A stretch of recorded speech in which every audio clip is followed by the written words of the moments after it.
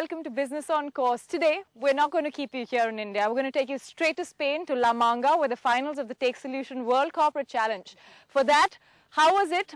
Who won? Who lost? What were the sort of challenges through the game? All of that. My colleague Kanika joins me for that. Kanika, it's over to you.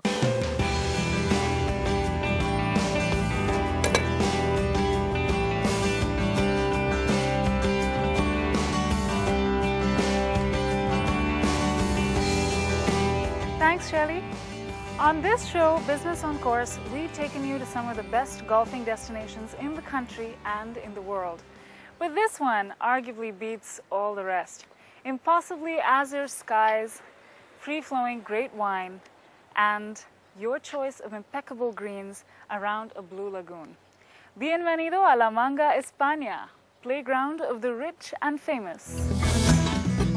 There are more golf courses than roads here, but we're taking you to the best of the best, the golf course at the La Manga Club.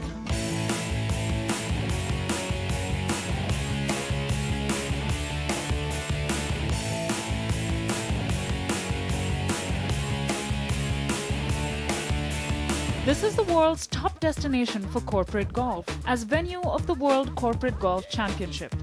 The next 3 days promise top quality golf and much cheerful banter as corporate golfers from 17 countries gather to participate in this year's tournament. Seeing them all decked out in their country's uniforms, practicing shots, one can't help but wonder, God must love golfers. He made so many of them.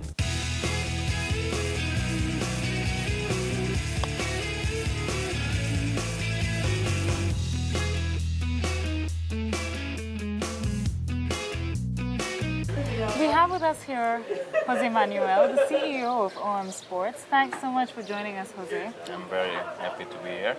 First of all, how is this WCGC Cup different from the other amateur events that could happen? Well, the thing that defines most the tournament is being a corporate event.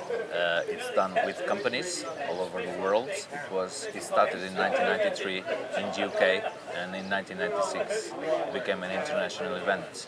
And it goes in something like 25 countries, and people always represent a company. And they get qualified for a world final in their own countries, and they get the chance of playing a world final in very nice environments like La Manga Resort. Well, dealing with corporates must come with its own share of challenges. I mean, they're all over the world, big egos maybe, big hassle. How do you deal with it? No, I really don't think that's a problem, because golf is a very democratic sport. When you get to play a golf tournament, everybody is basically the same, and the handicap system helps with that, because all we have to be worried about is to play to our own level, or better than that if possible. And the egos, I think they stay in the locker rooms, and everybody's trying to have a good score, if possible. If not, have a good day. The main thing for most of the people is to enjoy themselves in the tournament and to have something to bring home as a memory. And in the World Final, we are sure that it is going to happen. No matter what, we have 17 countries participating, only one can be a champion. But I think that the other 16 teams will have a memory forever. It's also an experience for them, because it's the possibility that they have to represent their own country. And as an amateur player, you don't get many chances like that. So besides playing for that company, they're playing for their own country also. And that's a responsibility, but that's also a big honor. So tell us in detail a little bit, what goes into the preparation of this event from your side?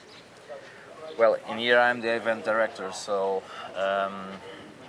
my main job doesn't have much to do with preparing the tournament in infrastructures and all that. We have other people responsible for that, or contacts with the licensees. I only take care of the sporting parts of the event, and my main responsibility is that everything is done within the rules of golf.